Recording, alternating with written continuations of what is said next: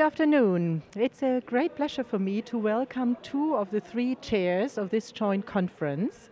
So we have on my right Dave Renee, President of the International Solar Energy Society, and we have Ken Guthrie, who is Chair of the Solar Heating and Cooling Program of the IEA. You had a special occasion here because you joined your conferences. Tell me, why was that? Well, the International Solar Energy Society has long held these congresses every 2 years since 1970 and has always had both a photovoltaics as well as a solar heating and cooling track in its conferences. And so we felt like, since we're coming to a place where both of these technologies have strong application, it would be good to join the conferences here in Abu Dhabi. Well, how was your attitude on that? Oh, look, we saw it as a great opportunity to work together with the International Solar Energy Society, because it brought a bigger audience and it gave us an opportunity to look across different technologies and learn from each other. So it was definitely worthwhile.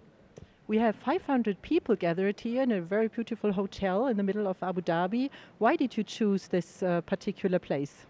Well, a few years ago, the Masdar Institute, which is now part of Khalifa University for Science and Technology, approached ISIS to see if they could host one of our Solar World Congresses. And we, realizing that we had never been in the Middle East before and seeing all the solar development that's taking place here, we thought this was an excellent opportunity, and we accepted their invitation and worked together with them very closely to organize this Congress. Is solar cooling a big issue in your program, so you're happy here as well with this site? Yes, solar cooling is a big issue, and one of the advantages of coming here was with Masdar Institute.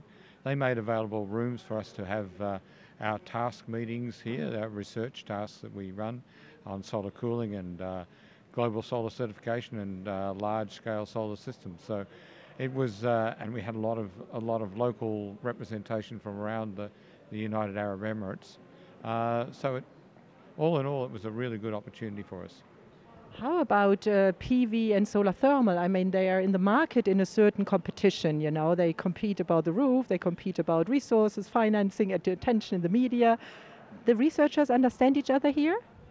Oh, look, sometimes there's a bit of tension, but generally people like to learn from each other and see what's working well for different sectors and what could be adopted and adapted to work elsewhere, so that we get the full benefit of the full energy system. So we have anyway the challenge to tackle the energy system, which is complex. So is there a need to work together? Yes, I think there is, and I think there's a logical way for these technologies to be working together. It's understandable now that PV prices have come way down, and so there's a lot of electrification taking place in the heating sector as well as in the transport sector. I think that's a trend that's going to continue, but nevertheless there are still significant niche markets for each technology, and it's certainly for solar thermal technologies, especially if you look at district heating applications or industrial process heat applications. And even in many developing countries, and in some developed countries for that matter, solar heat through solar heating thermal technologies is still a much more viable option than PV electrifying the heating system that way.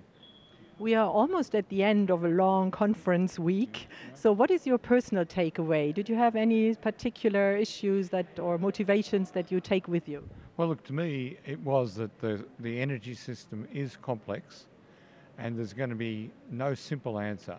So there'll be a place for all the technologies to get together, to move to 100% renewable energy, which is vital if we're going to achieve the climate change mitigation that we need.